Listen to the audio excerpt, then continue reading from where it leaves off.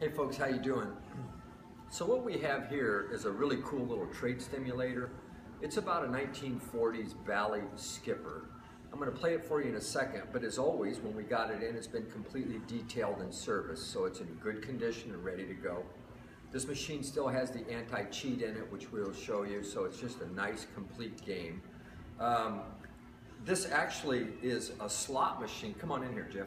Let me play it for him. This is a slot machine. It's basically a three-reeled slot machine in the way it works, and all of the graphics are very nice condition. The aluminum, we took it out and gave it a quick, nice little polish, not to overdo it. So the way it works, and as you see here, you see the ball in there. That's the anti-cheat. If the game is to be manipulated, right, the ball falls off the pen, and now it's null and void, because people do try to manipulate them. So when you push it in, it resets the anti-cheat. You see it sitting up on the pen. 3 balls, just like 3 reels on a slot machine. Okay, so it's really the same thing. Each ball is a reel stopping. Up here you see the ball going around. So I got a cherry. Okay, here we go.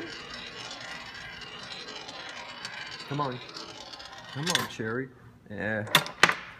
A minute ago I played it and I got 2 cherries, which pays 2 for 1 nickel. All right, so we didn't win. So here you see the award card, which you'll see in the stills as well. Basically, this is a slot machine that sits horizontal here. 3 balls, 3 reels, nickel. You can win up to 20 coins. So it's just an absolutely killer little piece. You know, if you like trade stimulators, like little games, this could be one for you. Service detailed, ready to go. Thank you so much.